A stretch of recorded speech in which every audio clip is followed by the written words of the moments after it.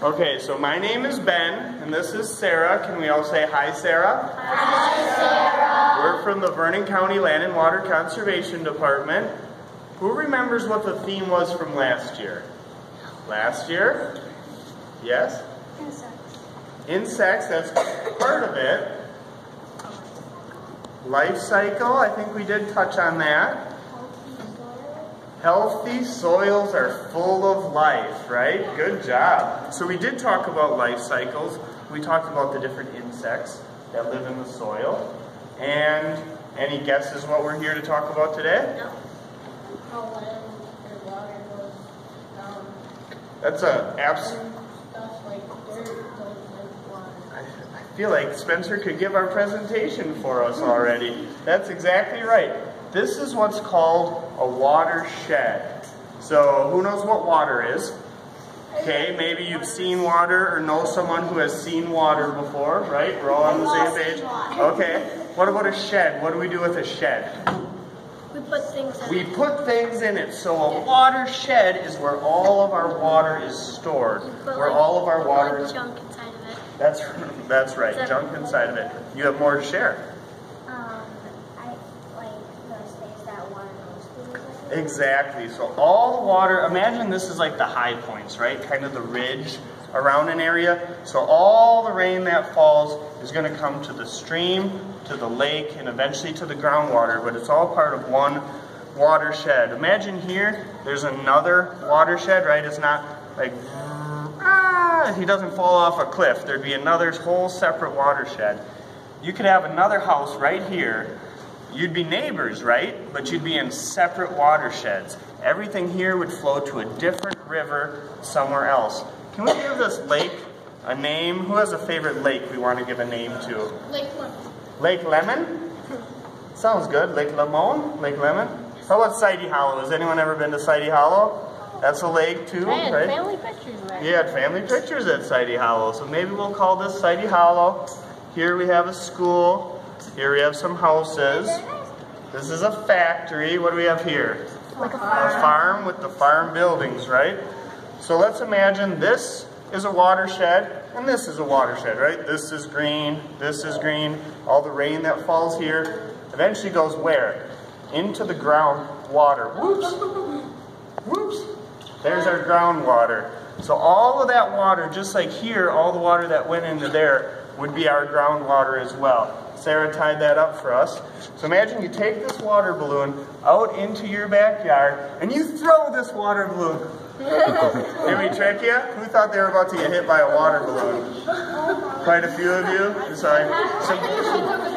Oh, you can see it back here. I saw a teacher push a kid in front of the way too, right? Just to make sure they didn't get hit.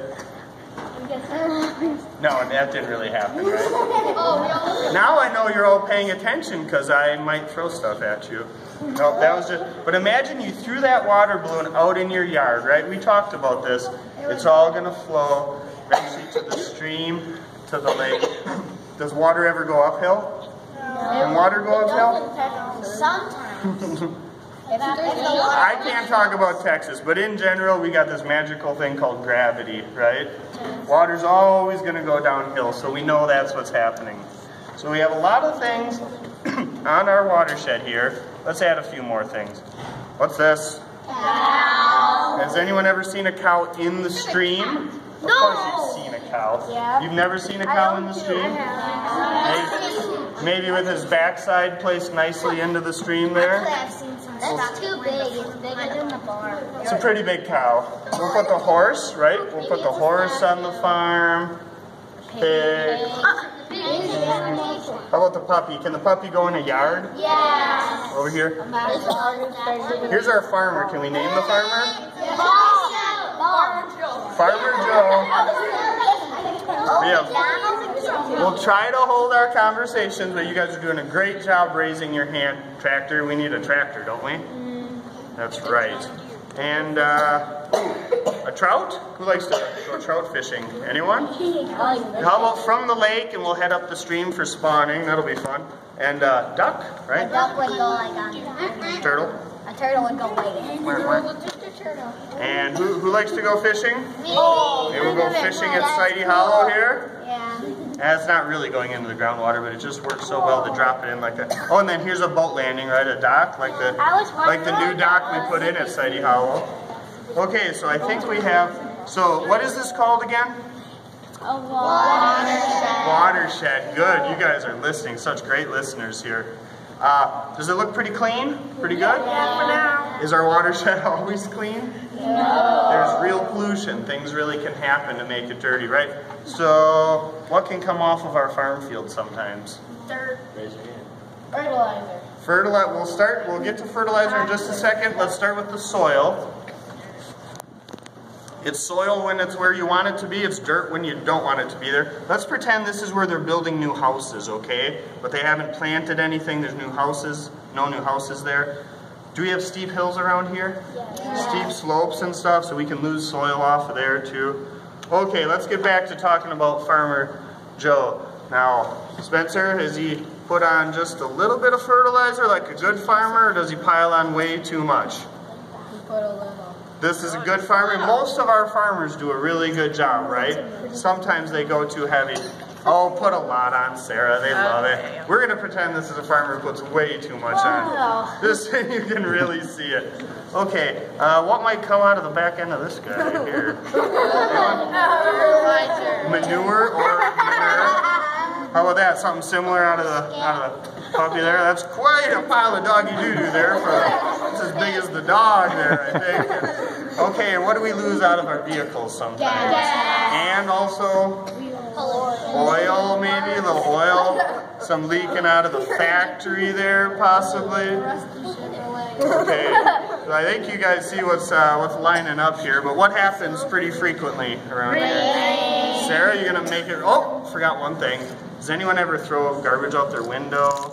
Have you seen it done? They litter. Sometimes, for some reason, they throw an entire pizza out alongside the road. It can go into the stream. Okay, now Sarah's going to make it rain. That's right. Look at that go. Right into the stream. That factory goes. Look at our soil. It's raining really hard. It's raining for some of you in the front. It's like a Gallagher concert or show you get to. Okay. Okay. Has anyone ever experienced a flood? Raise your hand if you know what a flood is and have experienced one. All of us, right? We have a lot of floods around here, don't we? Now this is what happens when it floods, guys. Look at that. Oh, that pile of doggy doo-doo. Oh, the factory. Whatever came out of that cow's going straight to Sidey Hollow. Way too much fertilizer. Oh, Farmer Joe tipped over. It was so much flooding. Oh my goodness. The guy's still fishing. Oh my goodness. In polluted water, how would fish survive? Okay, guys. Well, that's a good question. And I know we're having fun here, but this is actually pretty sad, isn't it? Does this really happen? Is pollution really going on out there? Can this trout be healthy if its watershed's not healthy? Can the duck or the turtle be healthy if we don't have a healthy watershed? How about him? Is he going to have a good day of fishing if his watershed's not healthy? Probably not, right? Okay, and then remember where we said all this water ends up? Remember that water balloon too? Where does that end up? Our groundwater? And we all eventually get our... Now, does that look good enough to... Is that good enough to drink? That's not good enough to drink, is it?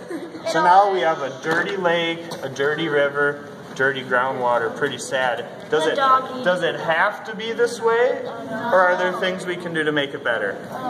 Okay, let's start with this giant pile of doggy doo-doo. What can we do? Clean it up, right? We make sure we clean up after. How about this cow? Does he have to spend his whole life with his backside in the creek? Could we get him out on some good pasture, maybe some good fencing, right? Put up some good fencing and keep him. Do you have a suggestion? Wait, you staring at walls over by the factory like gates? Okay, having things around the factory to help yeah, they could build something so their wastewater is dealt with internally. Has anyone ever heard of a green roof? A green roof, or so you can plant that, and that's going to help absorb a lot of the water as well. How about all this garbage? What do we do with that? Clean it up. What else besides throwing it in the garbage can some of that recycle and even compost, right, guys? And that's, yeah, that whole pizza someone wasted. So sad. It's really tragic what's going on here. What do you think about planting trees? Is that going to do anything for us? Yeah. Nice grass and nice trees. Maybe we'll plant that here. Where else should the trees go? Oh, right here. That's a key spot. That's a good point, right? You kind of pay attention on the landscape. Where's all this runoff happening? This would be an important bush, right? Shrub to help protect and act like a filter of our lake. Now, who here lives on a farm? Quite a few? Good number? My grandpa owns a farm. Does anyone know what a contour strip is?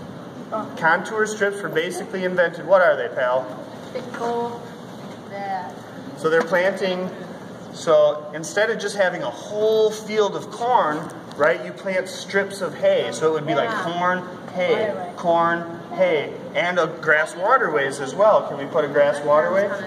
And right, this would be the most important spot, right? We could put a little buffer, a little prairie strip, or a little hay strip. You put hay bales. I thought you were going to Hay bales? Well, I was just saying that this is where they're gonna build houses, but it's all exposed dirt where it runs off of, right? But they haven't cut down the last tree. But yeah, well, hopefully they don't. Hopefully they plant trees before they do too much building. So again, these are contour strips. They're pretty much invented in Vernon County and make a really big difference.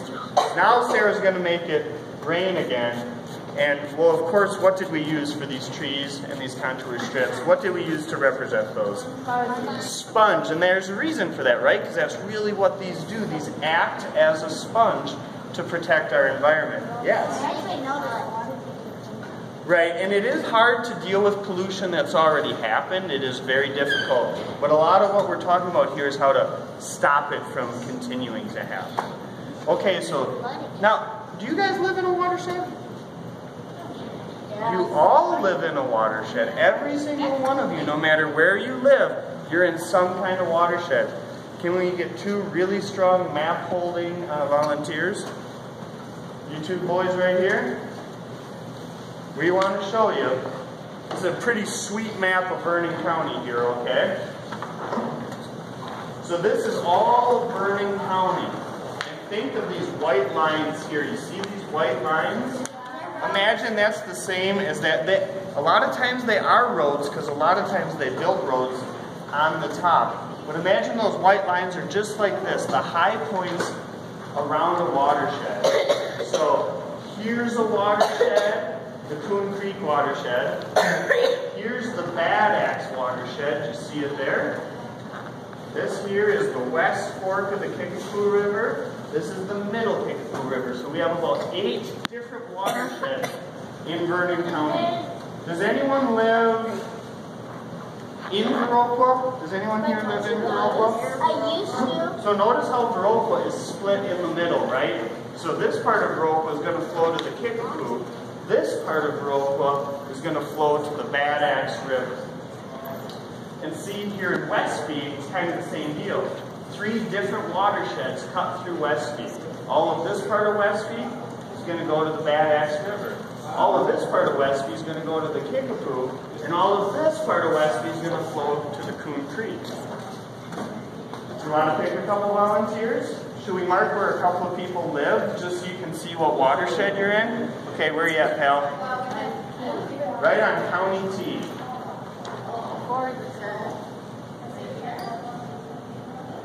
County T is a really interesting one because depending on where on County T you live, it might flow to the Reeds Creek or it might flow to the Kickapoo. That's great. Did you pick a couple more, Sarah? County UU. He's got it. He found it. Yeah, I live in the same place.